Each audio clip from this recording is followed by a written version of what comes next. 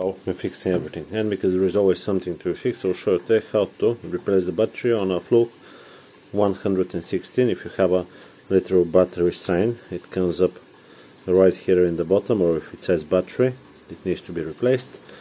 Now I'll show you how. You don't need to take the probe off, you don't need to take the cover off. You just take a Phillips head screwdriver, take this one out, pull this one, replace the battery. It's a regular 9 volt. Put the new one in, minus is on the right.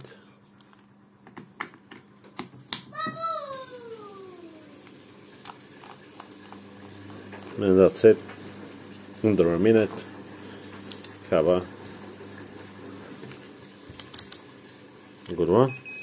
So this one was not working. No, this one, yeah, this one was not working. Let's see what is the voltage. It was not even powering up. 3.7 volts. It's not even gonna power up. And this one was powering up, but it was having a battery sign on the side.